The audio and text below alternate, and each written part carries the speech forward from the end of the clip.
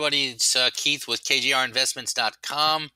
So I wanted to, I've been getting some questions about price on some of the items that I've been mentioning, specifically the Orbit Wheels um, skateboard.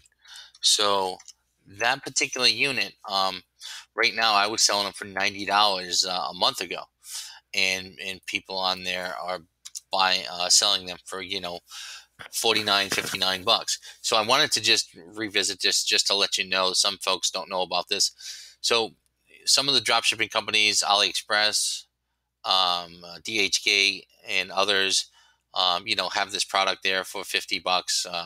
I actually was buying it for $48.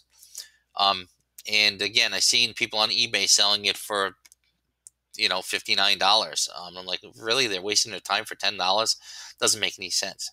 So the thing is, folks, is you just got to realize there's another website out there called Alibaba.com, and where you can pick these things up for 12 to 15 bucks.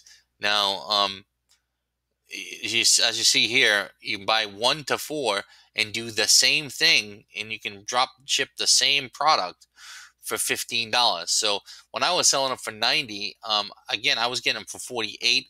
But again, it was just a trial run. I wanted to see if the concept worked. So now that, let's say I want to start a business out of it and continue to do it, I would look for the lowest price.